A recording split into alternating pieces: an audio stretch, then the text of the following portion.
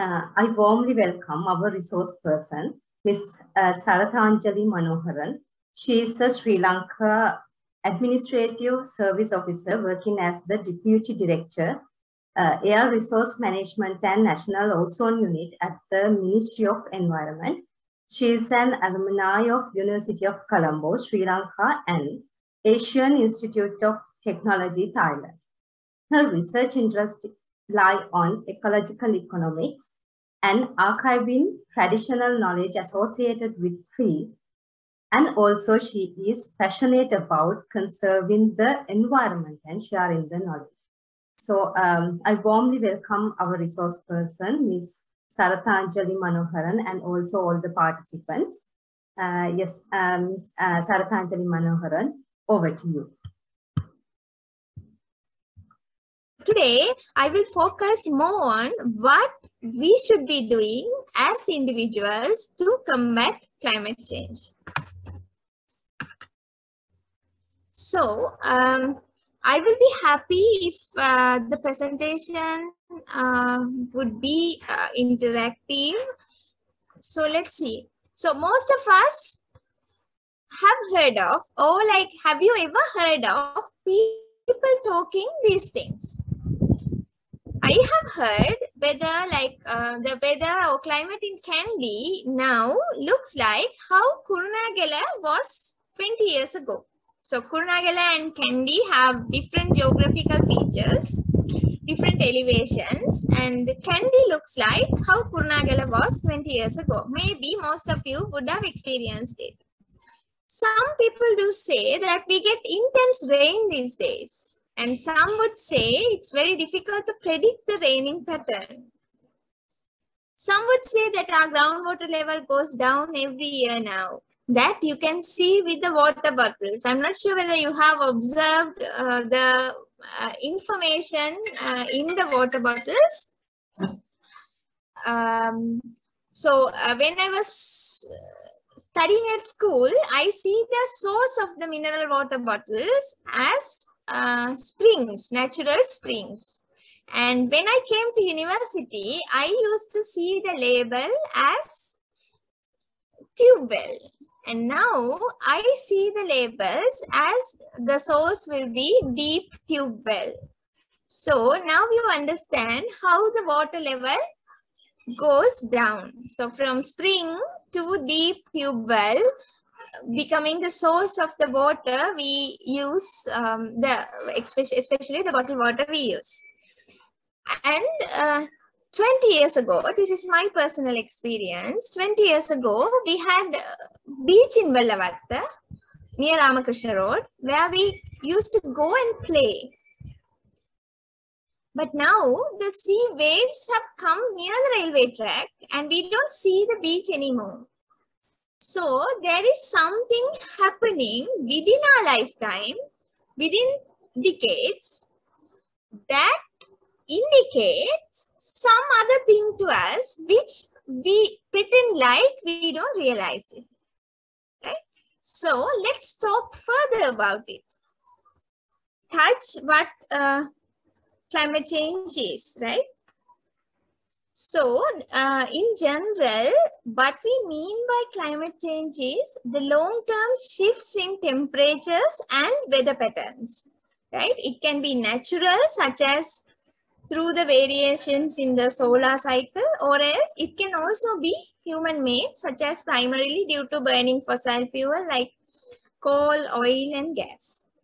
So, when we burn fossil fuel, we get emissions, and when these emissions continue to rise as a result, the Earth is now about 1.1 degrees Celsius. So the last decade, 2011 to 2020, was the warmest on the record. So the climate change starts with the rising temperature, and that is the beginning of the story. So Earth is a system where everything is connected, and the changes in one area influences the changes in all the other areas.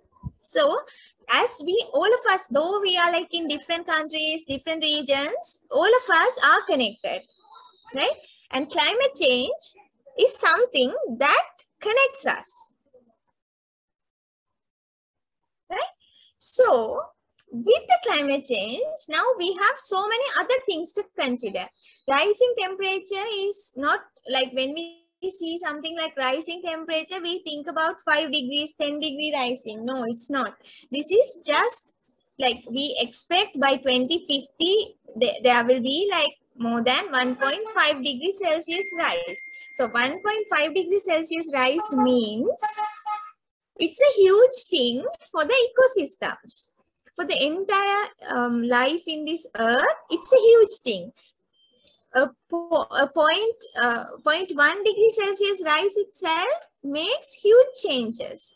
So this climate change creates several impacts. One is several effects, which is hotter temperatures, more severe storms, increased drought, a warming or rising ocean, loss of species, not enough food, more health risks, poverty and displacement. All these things will be going to have climate change as their cause, right? And on the other hand, climate change is mainly driven by the human activities, human anthropogenic activities.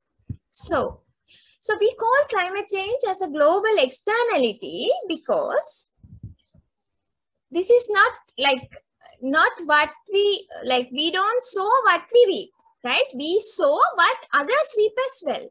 So this is generally called as externality. When you think of externality, it means that the consumption and production choice of a particular party affects the utility of a third party without their permission. For example, biggest country like China, biggest countries like the countries in Europe have more emissions than Sri Lanka. But Sri Lanka is experiencing the effects of the emissions released by the other countries in the form of climate change, in the form of extreme weather conditions. But Sri Lanka is not responsible for the cause of those extreme weather conditions. So this is called as global externality. Another example for global externality is the plastic pollution. Whereas not only Sri Lanka, most of the countries used to dump plastic in the ocean and then they travel across the ocean. So even like the ocean life in Sri Lanka will be affected by the plastic pollution of other countries. They don't have boundaries. Even air pollution is the same. Like for example, for Sri Lanka, we are vulnerable to the transboundary air pollution. Whereas we don't cause the air pollution. We do cause, but the transboundary air pollution is caused beyond boundaries and then we are affected. So this is the externality. So climate change is one such externality, and the issue is global in presence, hence an individual government cannot do anything by substantially intervening, right? So then for a global externality, we used to say that we need to think globally and act locally. So we cannot do something individually. It should be like connected. We should be connected to everyone. We should be acting together. So the causality and implications are uncertain and unquantifiable. It's very difficult to quantify the causality and the implications of climate change. The uncertainty surrounding climate change creates further uncertainty about the economic change it will generate and the potential benefits of policy intervention, right? Climate change and its impacts will lead us to a vicious cycle of all the other economic conditions, which will be very difficult for us to come out from it. The consequences of climate change are extremely long-term and are difficult to foresee. Though we predict certain things, we foresee certain things, it's not that easy, right? So now we have got an idea of what climate change is and why climate change is seen as a global externality, why every one of us should work together, and where is Sri Lanka now. Recently, a World Bank group recognized Sri Lanka as especially vulnerable to climate change impacts due to a combination of political, geographical, and social factors. Okay? The changes will disproportionately impact Sri Lanka's poorest and the most marginalized communities, exacerbating poverty and inequality. Right? So climate change not only causes direct losses and damages in these sectors, but also increases other risks and disasters, including the impacts of COVID-19 pandemic. The thing is this, all these effects are interconnected, right? So if you get into one, then you will be just running around the cycle, vicious cycle of all these climate impacts, which are like mainly caused by climate change.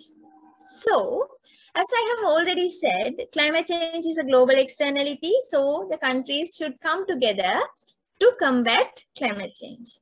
So, we had several environment agreements, binding and non-binding, to combat climate change. The key one is Kyoto Protocol, and the second one, the recent one that is being active now, is the Paris Agreement. Right? The key difference between Kyoto Protocol and the Paris Agreement is Kyoto Protocol was binding for developed countries and Paris Agreement is for everyone, right? So every country should voluntarily submit their proposal in a simple language, a proposal saying how the country will cut down its emissions to achieve the climate goal. So the Paris Agreement limits the global warming to well below 2 degrees Celsius and ideally to 1.5 degrees Celsius by 2050.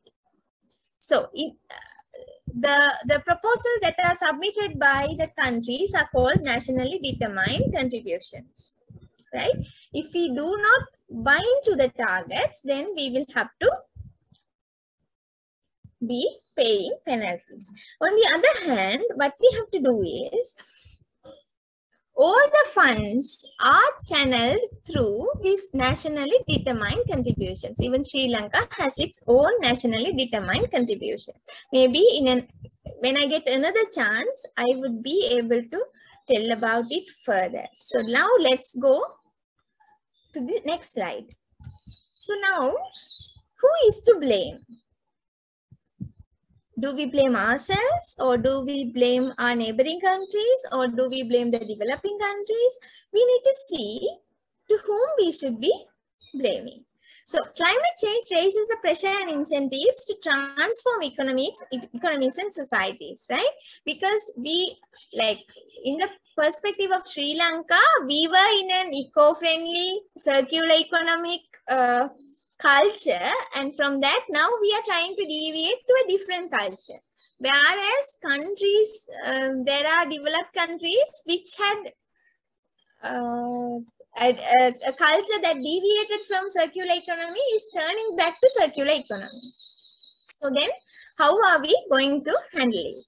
So climate related risk, including the failure of climate action, is a key concern. So the biggest threats to human survival and well-being worldwide is now seen as climate-related risk. So who is really to blame for climate change? It is humans, but pinning down exactly who is responsible is very tricky. We cannot pin down that Mr. X is responsible for climate change, or country X is responsible for climate change is not possible at all, right?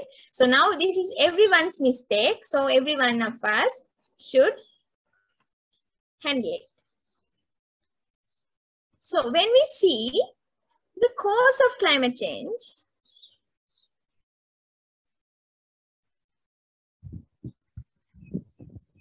right?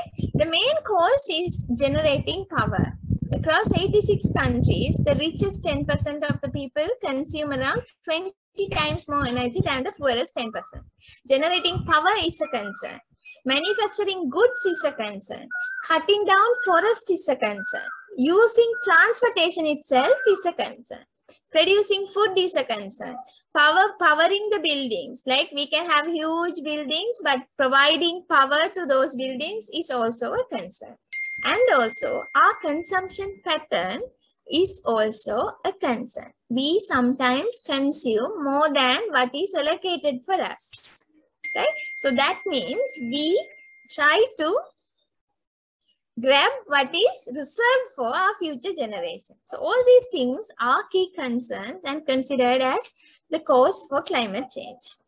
So our responsibility should be, the very first and foremost responsibility should be taming our choices, because being Sri Lankans, we are in a critical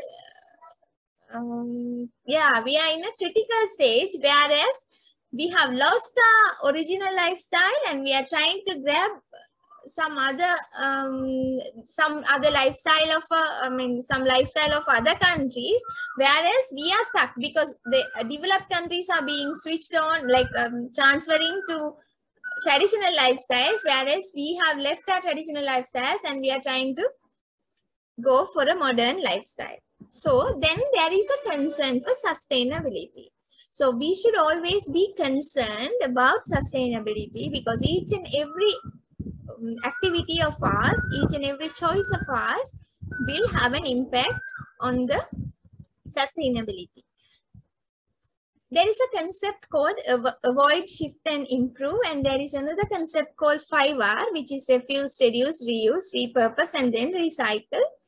And there is something called conserving trees and the knowledge associated with them. So our responsibility, as I see, will be touching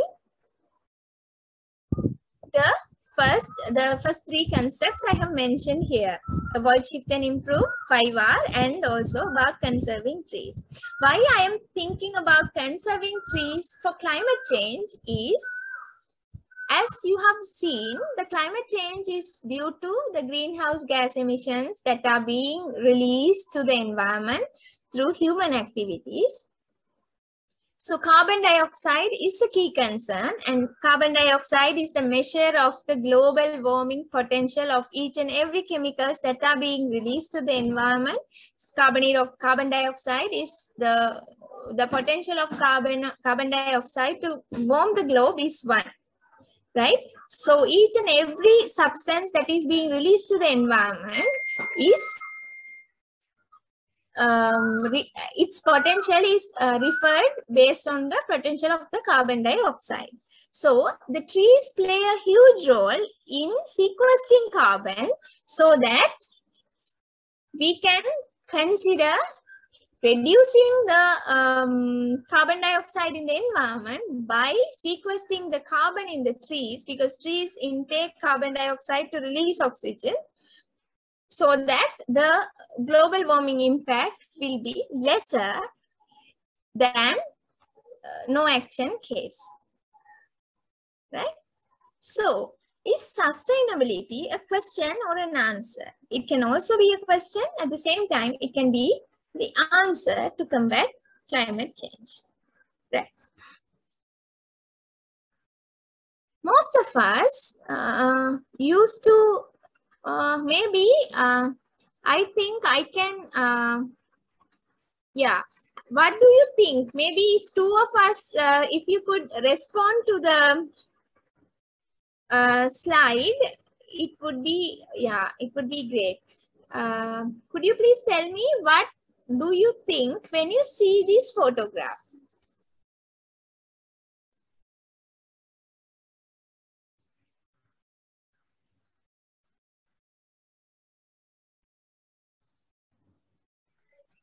Excuse me, ma'am. Yes. I think some of them are wasting the food, and other than us are imaging the food what they want. Okay, okay. Any other person? Any other participant?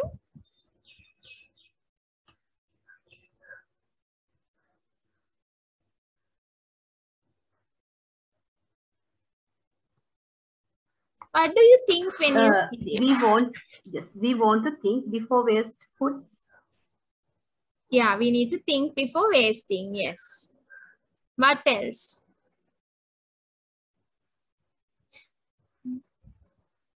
Do you think it's a common occurrence in our daily life?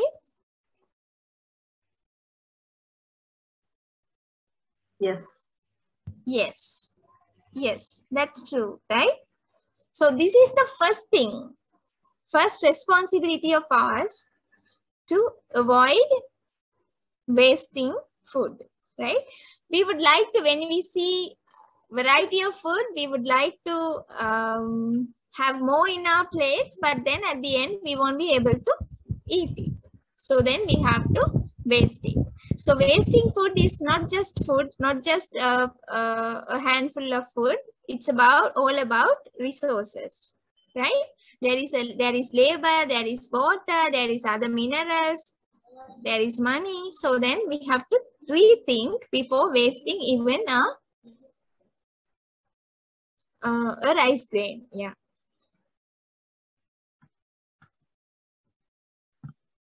Right. So, does anyone has experience in drinking the well water directly from the well?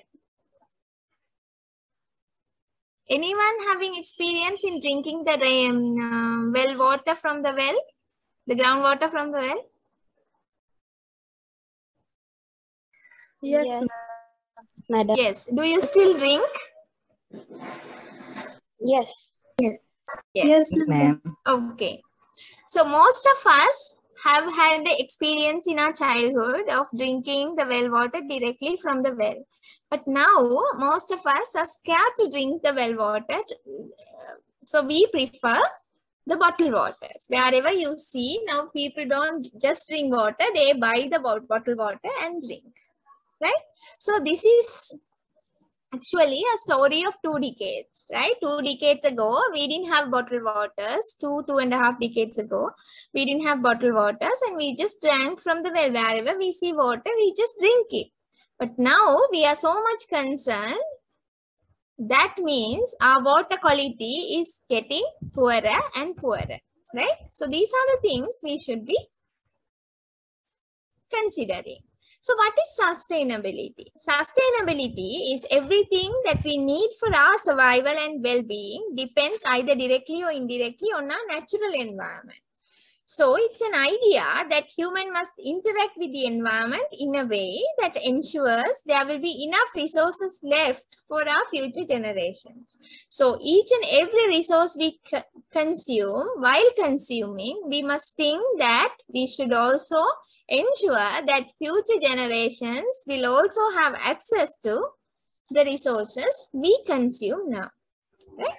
So to create and maintain the conditions under which humans and nature can exist in productive harmony to support present and future generations. So this is what we need to think about it. Right? So let's think about this for a while.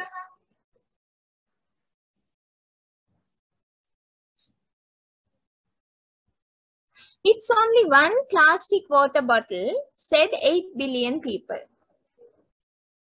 Right? Someone is sitting in the shade today because someone planted a tree long time ago. And the third quote is, going back to a simpler life is not a step backward. Right? I leave these quotes to your thought so that wherever you go, you remember these 3 quotes. Right? So, we leave our impact on the planet, right? So we need to always think about what we do, right? For example, this is a global footprint networks analysis, whereas if everyone in the world live like a resident of Qatar, they need 9.3 Earth. If everyone is living like the people in the United States, they need 4.9 Earth to satisfy their needs, right? You can have a look. So when you see this, you can understand that the developed countries or the rich countries do have consume more resources, which means we, the developing countries, consume very less resources, and there is an inequity, whereas sometimes we might feel that the rich people, rich countries do consume the resources belong to us as well, right? So we need to always think about how much are we using, how much are we leaving to share with others. So the demand on nature exceeds the biosphere's supply or regenerative capacity, and we call it as a deficit. When an ecosystem is exploited more rapidly than it can renew itself, we call it as pressure on Earth, right? So the footprint is it's a powerful tool for advancing sustainability and to promote you to live within one planet, right? We need to always remember that we have only one planet, right? That is the theme of the World Environment Day this year. We have only one planet. With that consideration, we need to tame our choices, right? So let's have a look of the ecological footprint of Sri Lanka, right? So when you see this graph, our biocapacity is slowly reducing, whereas our ecological footprint is slowly increasing. So this is the best time for us to think, and no later than today, right? So now let's see our food practices or food habits, right? So if you consume one tomato, the virtual water behind the tomato is 13 liters. And if you consume one burger, then the water behind the burger is 2,400 liters. When you just consume the burger and say you eat half and you throw the other half, that means you are wasting 1,200 liters of water, right? So you need to see what your footprint is. Now there are several apps where you can track your footprint and see how you can contribute to zero the footprint, right? So as individuals, what can we do about it? The first thing I would suggest you to do is the sustainable consumption and production pattern. And also the second thing is creating a sustainable lifestyles, for example, personal and our collective choices. Third is our individual actions. We can use a common sense approach. We can make it as a passion for making a difference, and also we can have a responsible living, right? So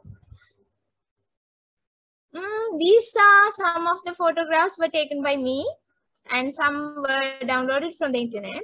So this is a common practice we have, right? So is there anyone who would like to share a thought on these images?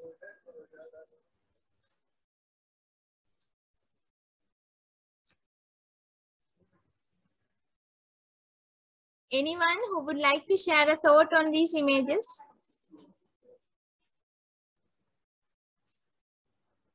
Am I audible? Yes, madam. Okay. Would you like to share a thought on these images?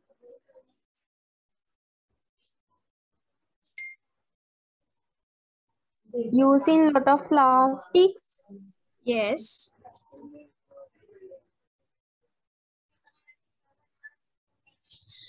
Are you tempted to... Yes. Sorry? Actually, we use a lot of plastics for our day-to-day life, and most of the time we use plastic only once at one time. Then we throw it away. Yes. So these are the things, like when we see something free in the supermarket, we are tempted to buy it, isn't it? Yes. Yes. But we have, like most of the times, what you get free doesn't last long. It's just, so the companies, what they do is they capture the human behavior, our weak points, and they try to sell their products. That's it, right? Sometimes you won't be able to use the container or whatever given free. Most of the times these containers are plastics, right? But then we are tempted to buy them, right? So sometimes, let's say, if I'm buying a noodles, usually I consume, let's imagine that I consume 2 packets a month. Right? But when I go to the supermarket, they might be selling 10 noodles packet with a gift, right? With a small discount. So now I'm tempted to buy that because I want the gift, right? But then sometimes the gift may not be useful to me, but I wanted to buy because it's free, right? We still have that mentality, which we should be very cautious when deciding or when making our choices. And also when you see the sanitizers, what we do, we just buy the sanitizer bottle, and then when it is finished, we just throw it and buy another one. Most of us may not sometimes think about refilling it.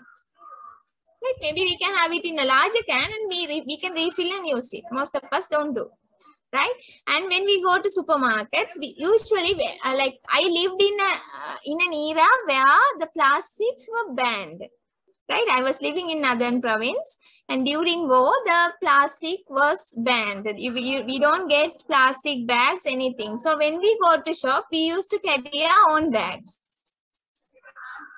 But now, when I see people, what they do is, they don't take anything when they go for shopping. And then every consumable, every grocery they buy will be given in polythene bags. And then they will carry a bunch of polythene bags when they come back home. Right? This photo was taken in Ballavatta beach, whereas we are like very convenient using the small PET bottles for water, for drinks, for ice creams, everything. Right? So these are the things which we create. Like, there are producers who produce it, but as consumers, we make choices which is unsustainable. We just drink, within minutes we drink and we just throw it. Right? Within minutes, a waste of plastic is being added to the environment, which is harmful. So we should always think about alternatives. We should always rethink before making choices. We should ensure that our choices are environmentally smart.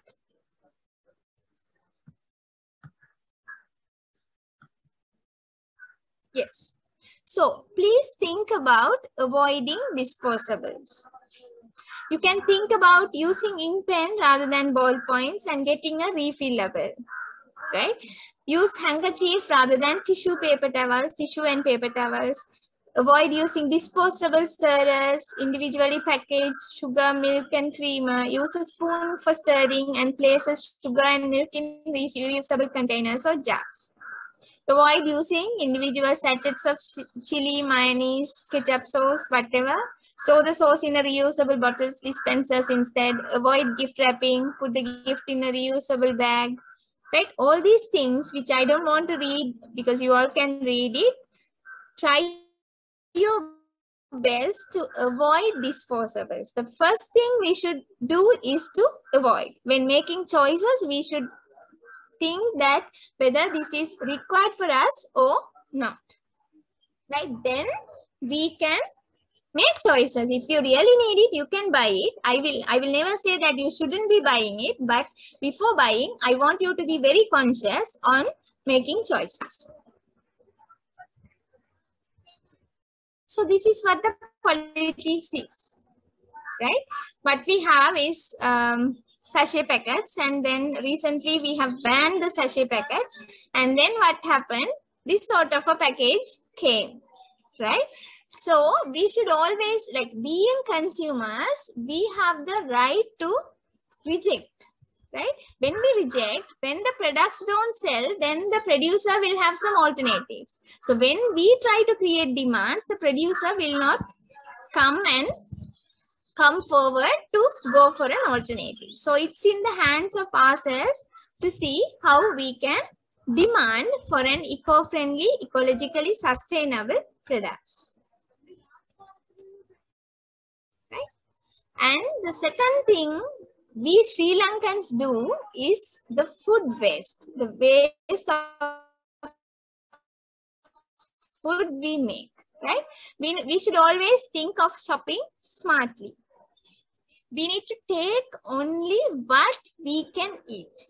Right? It doesn't matter if you get hungry after having lunch, after having a meal, you can have it again, but don't think of wasting even a drop of a curry.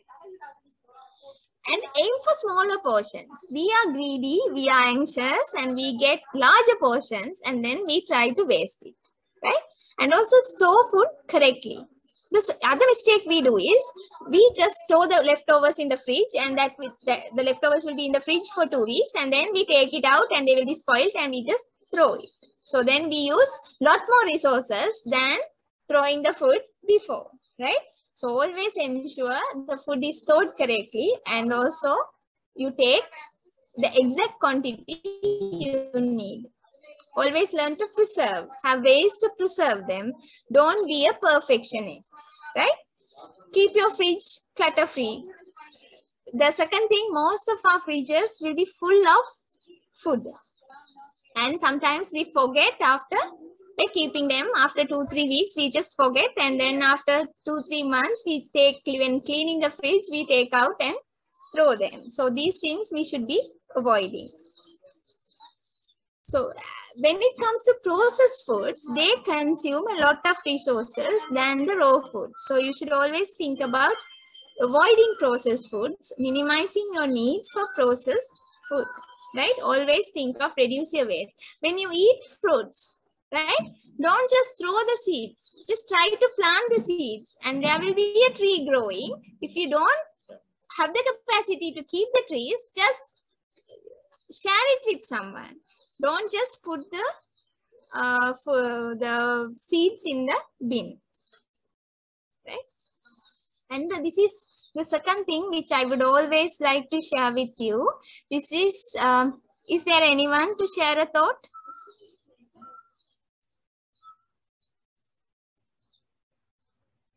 Is there anyone to share the thought on this picture?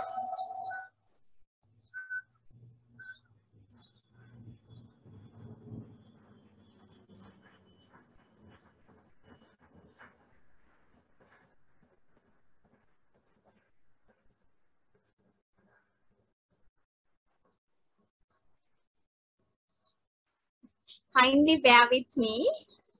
Is there anyone who is willing to share a thought on this picture?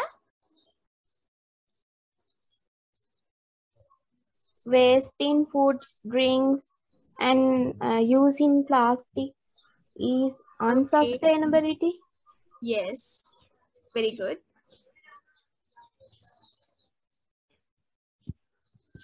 So when I go to meetings, when I go to programs, so when I leave the hall, I used to just observe what is happening, right?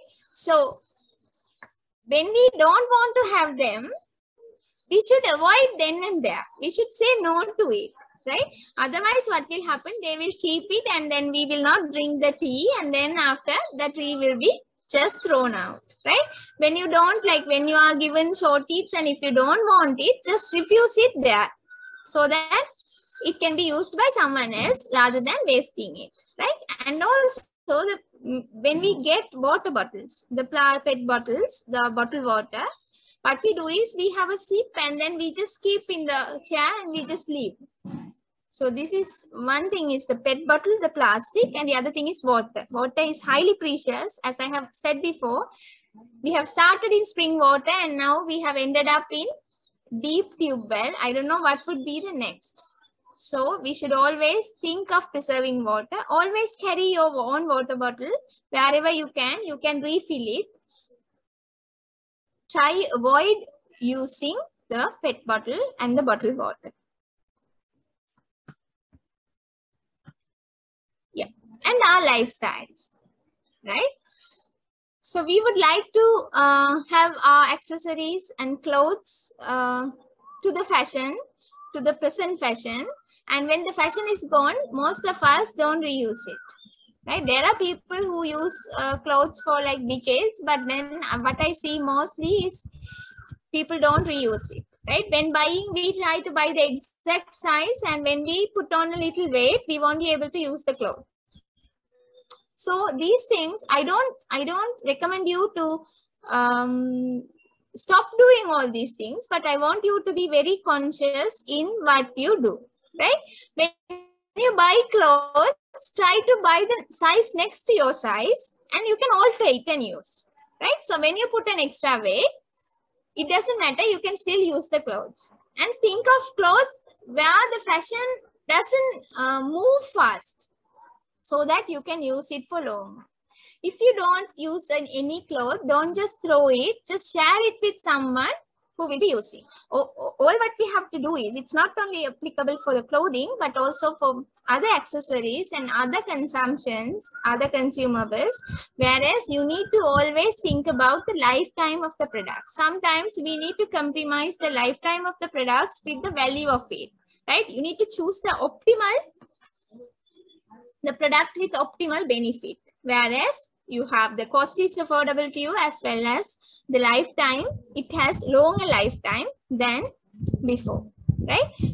Usually, like when you buy slippers, mainly we buy slippers for like 1,000 rupees and they last for 2 months. Sometimes when you buy a slipper for 1,500, it might last for 1 year. So you have to decide it. So ensure that you don't throw anything after use. Try to reuse it, try to repurpose it, try to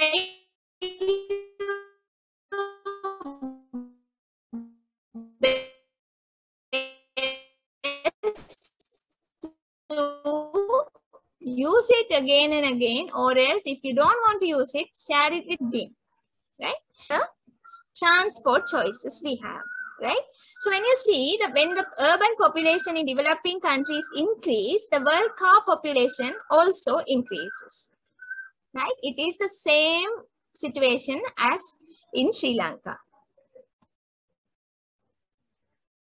So transport usually enable access to jobs, education, healthcare, services, markets, improves the quality of life, assists to lift people out of poverty. All these things happen. But transport also means to traffic accidents, air pollution, negative impacts on global economy, transport, and also the contribution to climate change.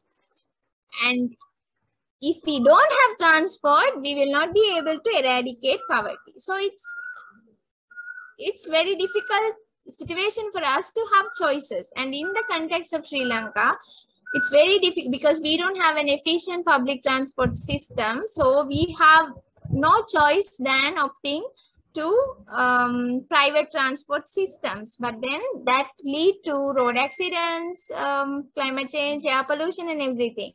But still, I want you to think responsibly, because like simple choices, maybe for 1 kilometer, we don't need to go in a car. We don't need to go in a motorbike. We can use bicycle or we can just walk, right? So you need to make smart choices when it comes to transport, right? So when we think of sustainable transport, it should be universal access to clean, safe, healthy, and affordable transport for everyone, right?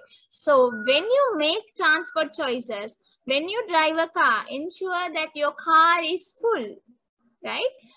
Most of the times when I see cars, I see only one person driving the car, which makes the traffic much heavier than before, right? So ensure that you have more people in the car, or else if you have access to efficient public transport systems, I don't mind you using public transport systems, or else try using eco-friendly transport systems, right?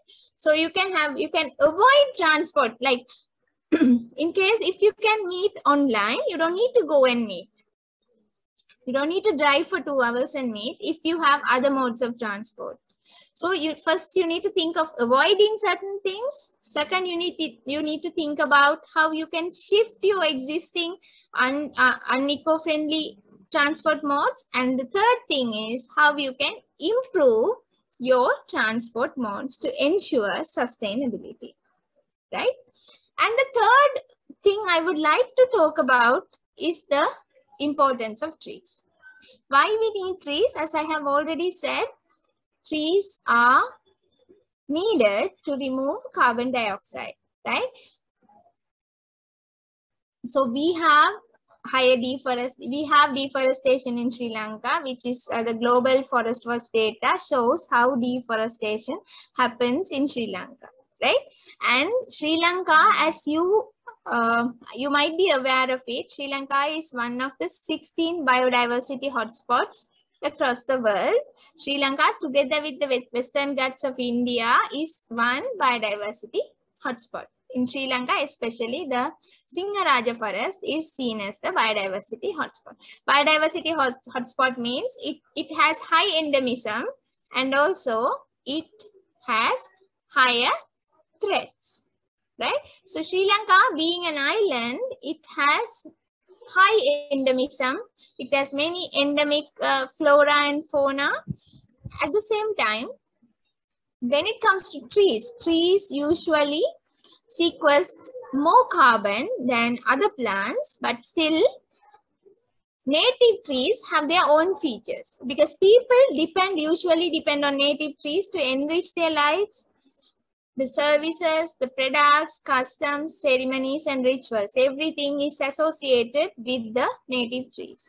Their uses have intertwined with the culture and climatic regions, right?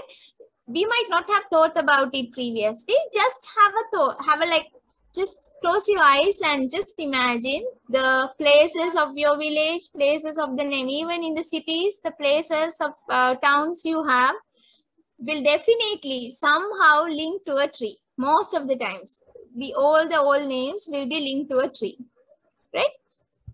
At the same time, your cultural rituals, your traditional medicine practices, even the present lifestyle will have trees behind. So just have a thought and see how important these native trees are.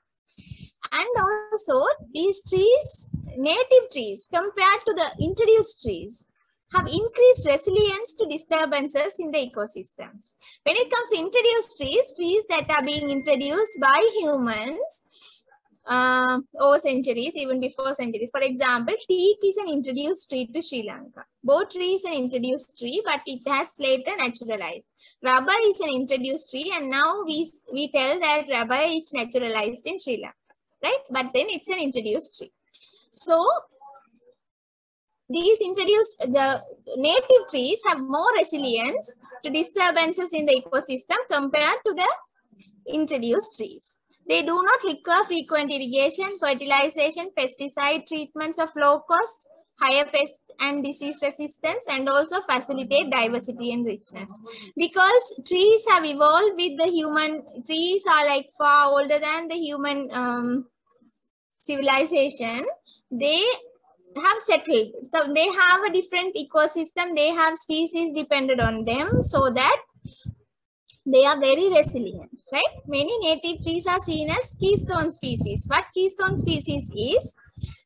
Keystone is when in an arch, this stone in the center is called keystone, whereas when you remove the stone, the entire arch will collapse. Similarly, in species, there are keystone species, whereas if anything happens to the keystone species, the entire ecosystem, entire food chain will start collapsing, right? Because there will be many species dependent on the keystone species. So their use and the ecosystem services provided by them cannot be fully replaced or replicated by human interventions. Trees are like amazing form of life in the earth, so that we cannot, being humans, we think we are the masters of everything, but we cannot replicate the functions that are being, the services that are being provided by the trees, right? So we need to conserve trees. Why we need to conserve trees? First thing is to protect the trees from the threats. If we don't have trees, then slowly we will have to vanish from the earth. So we need to protect them, like though it is seen as a selfish thought, we need to protect them from threats because we need them. And also to tackle their rarity and endemism, we need to conserve the trees because when trees are rare, there is a high chance for them to die. So we need to protect them because endemic trees means that trees that naturally exist in specific region only. If it is endemic to Sri Lanka, then we can say the tree naturally exists in naturally occur in Sri Lanka only. So if it dies in Sri Lanka, and there is less chance for it to occur somewhere else. So we need to protect them. And also trees have the solution to world's intractable problems. Even all the climate change solutions will end up with trees. To ensure the sustainability of ecosystem services they provide, trees provide different ecosystem services which you can search and find out. So all these to protect the services from clean water to soil to absorbing pollutants, trees do a massive service to the earth. So then we need to ensure that the ecosystem services are continuous. And also to conserve genes. The genetic material in trees are used in several human inventions, including medicines. So we need to conserve the genes, otherwise we won't be able to have medicines, because 75% of the Western medicine have the base from the trees. To ensure the benefit sharing and control of exploitative practices, we need to conserve the trees to ensure that nobody exploits it. Maybe we can discuss it later. So to protect the indigenous people, culture and practices. So trees have a knowledge that is not written elsewhere, but being passed on to generations and generations. So that knowledge needed to be protected. To protect that knowledge, we need the tree to be existing. So we need to conserve them.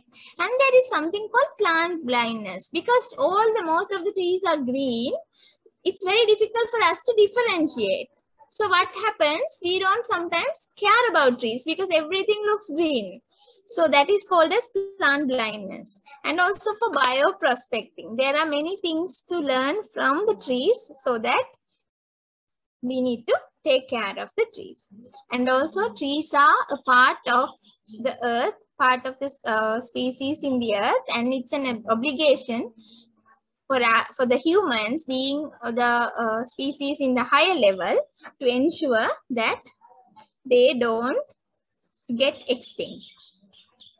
As I have already told you, trees and the traditional knowledge associated with them are two sides of the same coin, right? So when the trees die, the traditional knowledge will die. When the traditional knowledge die, the trees will die. So it's necessary for us to think about it, record the traditional knowledge, document them to ensure the protection, sustainable use and management together with the access and benefit sharing. So this is what generally happens to trees all over the country, whereas we cut trees for several purposes and we don't care about it, right? So with a few stories, I try to finish my presentation. So when I had field visits, this was one story told by an old person. He was around 80 years old. So there were days we were solely dependent on soap nuts from the tree, Sapinus trifoliatus, to wash our clothes. With a ban on bringing it to the province, we had to travel 40 miles by bicycle to the town to buy one soap bar, which costs almost half of our daily wages those days. The younger generation doesn't know about it, and the seeds are a disturbance now, so people just burn it. But when you just search the literature, soap nut powder is very good antibacterial and antifungal agent. It is mostly used in the cosmetic and contraceptive creams. It is also used as detergent, biosurfactant, and remedial for organic soil pollution in the modern science. So when you check on Amazon, you will have detergent powder made of these seed balls. Whereas in the northern province of Sri Lanka, now the seed balls are, the soap nuts are just being burnt because they are of no use. Right? So this is a story of 3 generations actually. When we were schooling, we fought for palmyra fruits. We used to wait eagerly for the fruits to fall along the path to school. The competition for the fruit was very high. We also collected seeds, planted them in the special beds created, and waited for the exact time to get the tuber. Now I'm 83 years old. Still, I plant the seeds and get the tuber. I hope this will be the last time I do it. My sons still expect me to plant seeds, get tuber, boil and serve it to them. If I do so, they will happily eat and enjoy it. My grandchildren won't even touch it. Palmyra is a tree that cannot be cut. Female palmyra tree cannot be cut in Sri Lanka. We cannot fell them because they contribute to the food security of the country. But the present state is this. This is actually a story of 3 generations. Right? So this is the 3rd seed. During, this is called Ingini in Sinhala, and Strychnus potatorum is its botanical name. So during the days when we go for hunting in the forest, we used to take the seeds and the clay pot. The water will be muddy due to the movement of animals. We just rub the seeds in the inner part of the clay pot and take the muddy water. Within minutes, it will be clear and then we drink it. In traditional system of medicine, the seeds are used for the treatment of various ailments like jaundice, bronchitis, diabetes, and all the other diseases. They are also used to clear muddy water by its coagulant action. So, what I have mentioned is these are the traditional knowledge associated with the products of each trees, which is not in the books, which is not in the researches, which are not proved scientifically, but being practiced by our forefathers, our grandfathers, and being transferred to generations. When these trees die, the knowledge itself dies. When the knowledge dies, people don't know about the trees, so it will lead to the dying of the trees, right? So we need to think for a minute. We don't need to invent solutions. Instead, I think we discover solutions. Every drop counts. Our decisions today impact the well-being of our future generations. So it's time for us to think and make environmentally smart choices. Thank you. Dean, Faculty of Indigenous Social Sciences and Management Studies, for the deliverance of the vote of thanks. Madam, over to you.